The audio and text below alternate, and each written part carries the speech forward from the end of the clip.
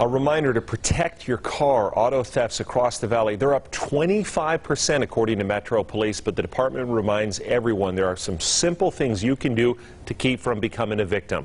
Madison Kimbrough is live with what you need to know. Madison?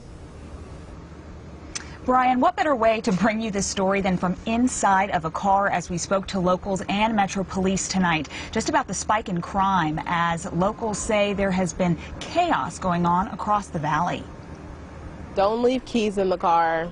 Take everything with you. Always lock the doors, even if you're just stepping across the street to go check the mail. Seems like basic knowledge, right? Yet more and more cars are getting vandalized and stolen across the valley. Motor vehicle thefts are up 25%, and some people have seen firsthand how some suspects do it. In the apartment complexes, people will walk through and just check door handles. I've noticed in my personal experience in my car. Locking your car should be a given, but some items may not be as obvious to think of. Don't leave your garage door opener inside the car.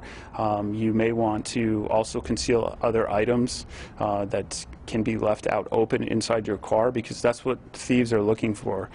They're looking for something easy to steal, something that's not going to lead to any kind of confrontation. To help curb the rise in crime, Metro Police from different parts of town are working closely together, and so far Spring Valley is seeing the benefits. And in Spring Valley Area Command specifically, about 60 days ago we were at a 75 to 80% rise in stolen vehicles. Since the implementation of the plan, we're down to approximately 35%.